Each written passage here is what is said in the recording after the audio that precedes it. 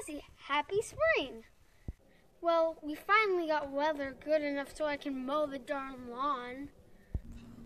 Besides mowing the lawn, there's plenty of other things we need to do to get our house ready for the spring. For example, we need to get the plants trimmed back from the house.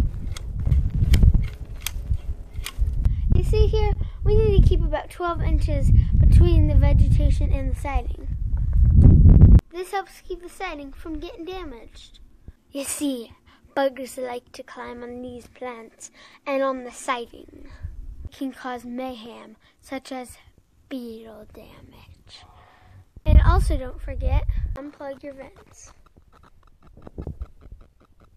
If crawl space vents are left in, that can lead to mold and rot in your crawl space.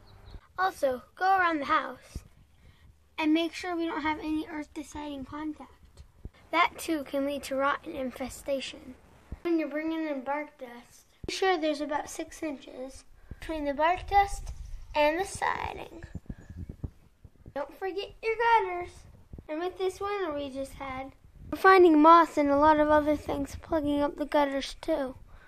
Those are just a few tips to help your home last you a lifetime. Don't forget to check out our YouTube channel, Facebook page, and don't forget to check out Pillar to Post.